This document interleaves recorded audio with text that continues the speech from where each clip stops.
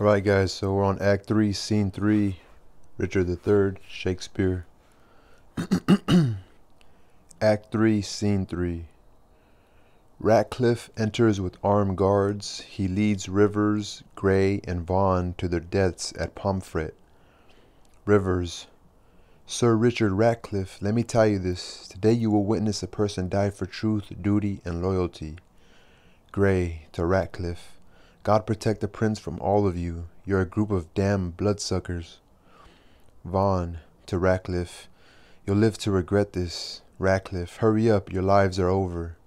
Rivers: Oh Pomfret, Pomfret, oh you bloody prison, fatal and threatening to noble lords. Within these guilty walls Richard II was hacked to death, and now, to add more blood to its name, we're losing our innocent lives here. Grey: Now Margaret's curse has fallen on our heads for standing by and doing nothing when Richard stabbed her son. Rivers: She cursed Richard then, she cursed Buckingham then, she cursed Hastings then. Oh God, remember to hear her prayer for them, just as for us. But don't kill my sister and her royal sons. Be satisfied, dear God, with our blood which is being spilled unjustly, as you know.